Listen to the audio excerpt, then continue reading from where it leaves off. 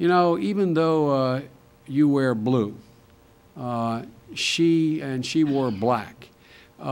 You both, law enforcement and her, spent your careers working for the same goals: to clean the streets, to have safer communities, and for an uncompromising system of justice.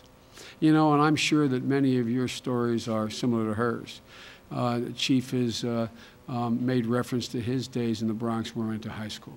Many of you probably grew up seeing the lasting damage that crime can do to a community. And you decided to spend your lives working tirelessly to put an end to that carnage, of that damage. And now you've gone through a career witnessing firsthand the bruises on battered women, the track marks on young teens, the blood and the tears of the helpless victims of violent crime. You guys have seen it all. You've seen it all. And let me tell you, so has she. And it matters. Look, the law enforcement community, I think, in this country knows me. And I hope you give me credit for thinking that I get it. Well, let me tell you, she gets it. She gets it too. She gets what you do every single day, day in and day out.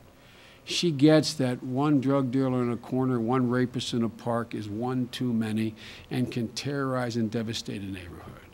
She gets what it takes to keep our community safe and our streets clean, and she has a record to prove that she gets it.